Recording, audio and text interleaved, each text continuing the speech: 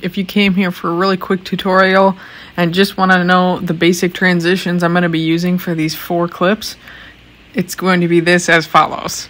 You're going to zoom out, then rotate right on the first clip, rotate right, then swipe down on the second clip, swipe down, then zoom out on the third clip, and zoom out, then swipe left for the 4th clip. Feel free to look up individual tutorials on those transitions I mentioned, and then basically you could just come back here and see how to put it all together. Hi friends, it's Jess. Welcome back to my channel.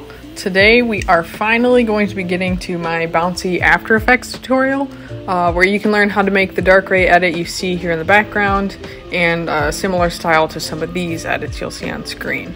But before we kick things off, just know that my general process: first, I organize all of my clips and put them to the proper beats of whatever audio I'm using, and I do that in Final Cut Pro.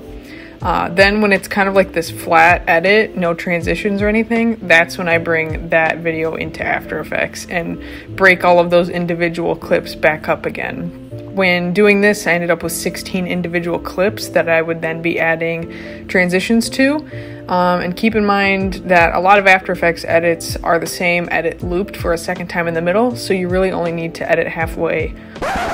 Okay, let me just say this quickly. We're going to use a lot of null layers in this tutorial, so if you're not familiar with null layers, it might be a good time to kind of watch a tutorial first on null layers. Basically, a lot of what we're doing is going to be using null layers to tell our clips what we want them to do. Yeah, I'll kind of have a diagram here so you can follow that. So first thing you're going to want to do is just pre-compose your clip and add motion tile. And I'm also recording this the next day, so my voice probably sounds different. Awesome. But yeah, always make sure before you start and add your transitions, you're pre-composing and adding motion tile, because it'll save you later. But then you're going to want to add a null layer and parent that first video clip portion you have to that first null layer. And you just use that little pick whip tool to do so.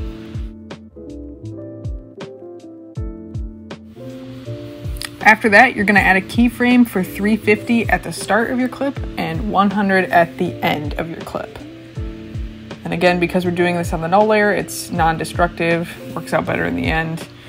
Make sure you easy ease them as well by hitting F9 if you're on Mac, and then go into the graph editor and make your graph look something like mine. Doesn't have to be exact, but I find this works out the best for later when we add motion blur. After that, you can preview the zoom you've got so far. Again, it's a zoom out at the start of the clip. That's the first transition. Then we're going to add another null layer, which on Mac the shortcut is Shift, Command, Alt, and Y. And then you're going to drag that above the first null and the second clip. And parent that second clip to the second null and the first null to the second null. It's confusing, but just follow what I do.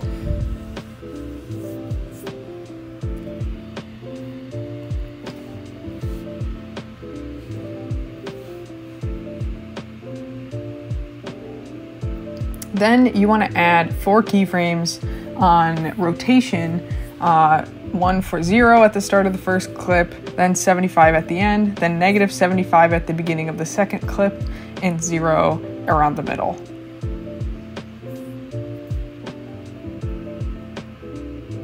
Having those opposite rotation values works out so that the rotation actually looks like it goes together. If you did 275 positive values, it would just look like they're going opposite directions.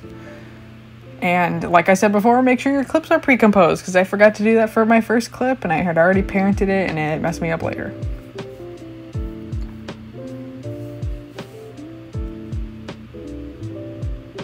And again, make sure you're always easy using your keyframes, which is hitting F9 on Mac. And make your speed graphs look similar to mine. I know they're really small. I don't know why it looks this way sometimes. I should have zoomed in. I'm sorry. Please don't kill me.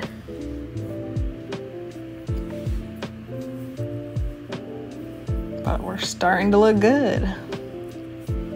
So next, this is optional. I've seen some people in other videos add a second layer of scaling to make their first zoom transition look even more smooth. So this is totally optional. If you want to follow me, you can.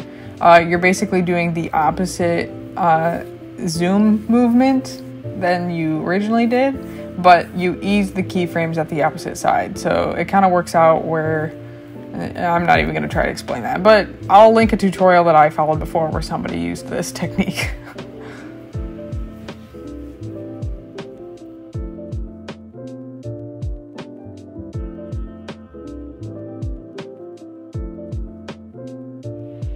And when you're done, feel free to preview that transition. Looking good. Now we're going to start on our second clip for transitions. And make sure it's pre-composed first, like we've said, and add motion tile. I forgot to do that and it messed me up. So for this one, we're going to start with the rotation first, since that's what we ended the first clip with. So it's going to be -75 at the start and 0 in the middle. So make sure you add those keyframes. And that's rotation.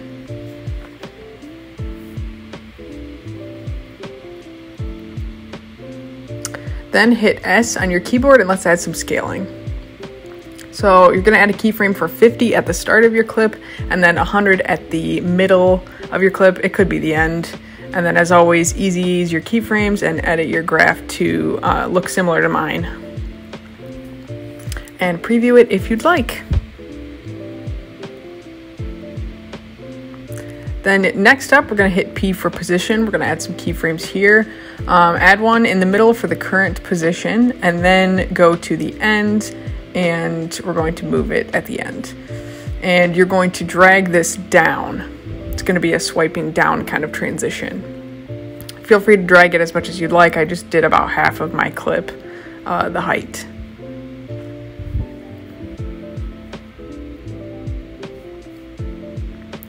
Then, of course, easy ease your keyframes and edit your graphs. Look, it's similar to mine.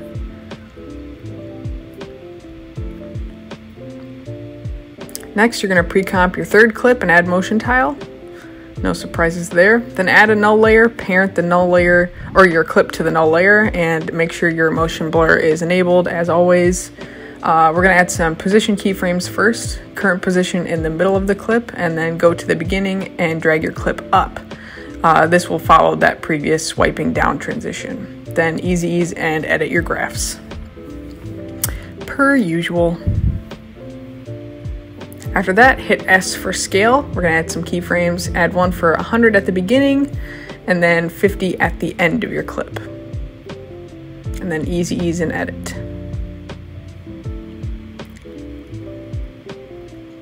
Then we're going to add our second null layer and drag that above the first null and that other clip.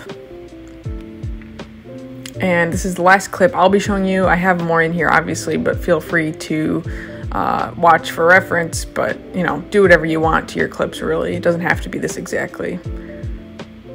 Get creative. I know y'all are so creative. Then parent your fourth clip to that new null layer, and then the other null to that new null layer. Just follow me if it's confusing. Add 4 scale keyframes and do that as follows. So you're going to add one for 70, then 150 at the end of that first clip, and easy ease and edit those first 2 keyframes.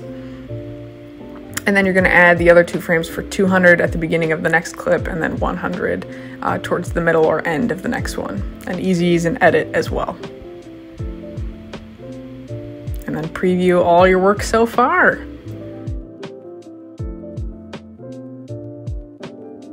Actually, we're not done. We're going to hit P on our keyboard and we're going to add some position keyframes. Go to the middle, add a current frame, and then go to the end and drag your clip to the left. This is just me making a left swipe transition, so the next clip would obviously have to follow that as well. But easy ease your clips and edit, and that's all your work for now. And feel free to mix it up, do whatever you want to do for your other clips.